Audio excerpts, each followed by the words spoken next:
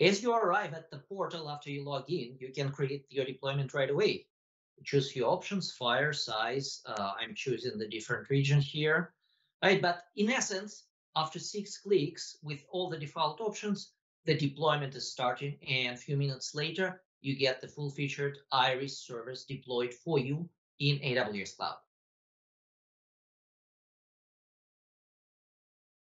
The moment deployment is completed, you will arrive into a screen like this.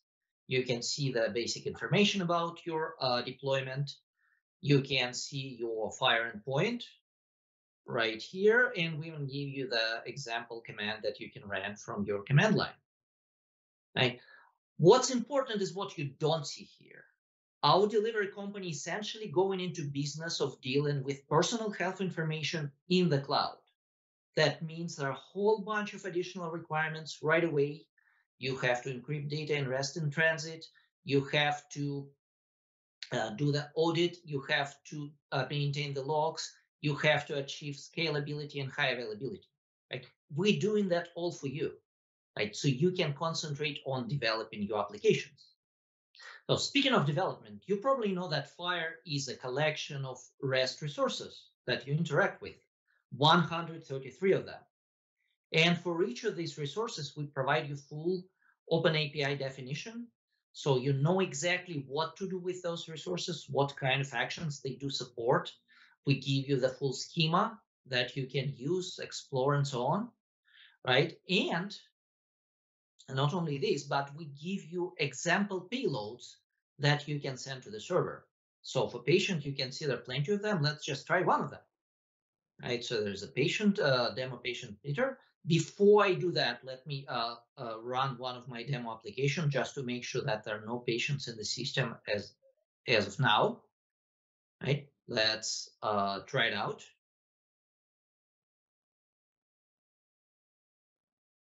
Execute. So try execute.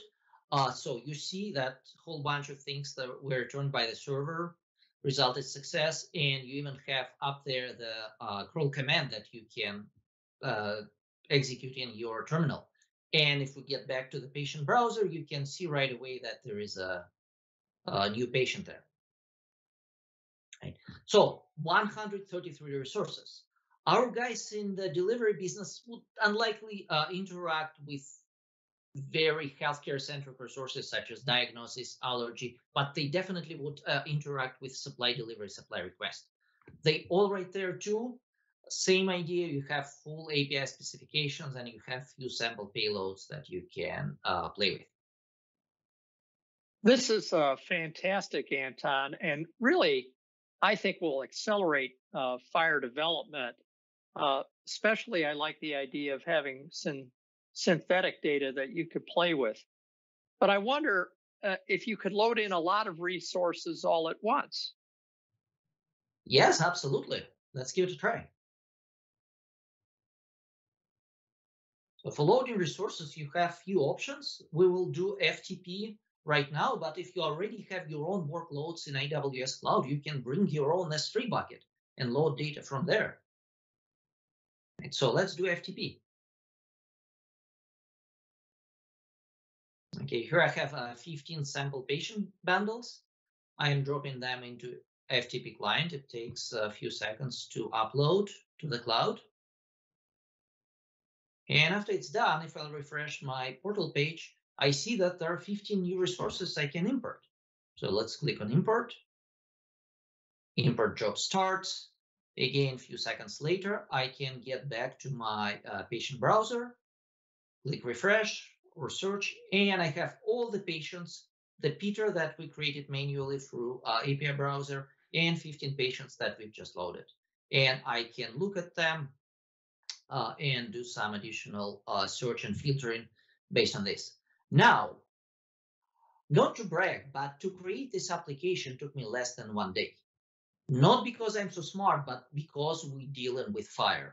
FHIR is a standard. There is API browser that helps a lot, but more importantly, there are plenty of libraries, plenty of GitHub repos, plenty of articles out there that can help you get started. For instance, this application you can download from the InterSystems community GitHub repo. Anton, I really like the idea that you can focus on fire development and not have to worry about all the operational issues that our managed fire service takes care of, especially security. But I was wondering, do you have to build everything yourself? Not necessarily. Let me show you one more thing. What is happening now, I'm running Smart on Fire application. If you ever seen this screen before, if you ever worked with Smart on Fire, you probably know already what's going on.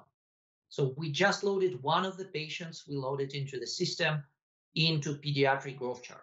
Application developed in Boston Children's Hospital, which is kind of poster child, the most frequently demoed Smart on Fire application. What that means is all the Smart on Fire applications out there would work with IRIS FHIR Server. So you not necessarily have to build everything yourself. Just Google Smart on Fire application gallery. Maybe there is an app that already does exactly what you want. I really like the idea of being able to use all these Smart on Fire apps. And really, I think this is just the first wave because governments around the world have made fire a standard so that we could basically get at patient data to build these new apps. And there's a real acceleration going on in fire development. And this service, I really think, is going to make it easy for developers to get started.